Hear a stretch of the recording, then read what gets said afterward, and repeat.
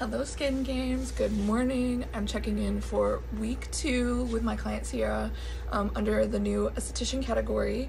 So this week we had planned on performing a DMK enzyme treatment on her. However, last week when we performed her intro to DMK, which was the foamy lift mixed with the exoderma peel, it's kind of like a mini enzyme. It's very tightening as well, but only sits on the skin for 30 minutes. She wasn't a huge fan of the feeling, so we kind of improvised today.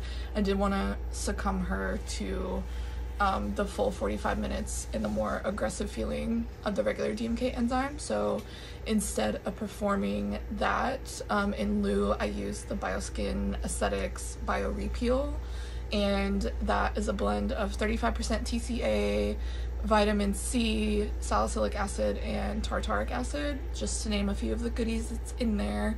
But that really helped with her acne that had showed up over the last week, and it's also going to help her acne scarring from previous acne that she's had as well.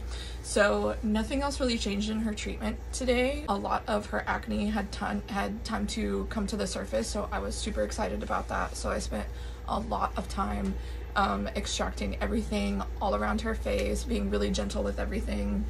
And then the only thing that was different that I added into her treatment plan today was beta gel, and that was just for her really big spots on her face that really needed some extra TLC.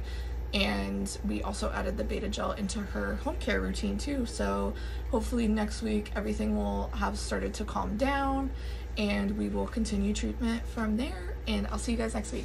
Bye.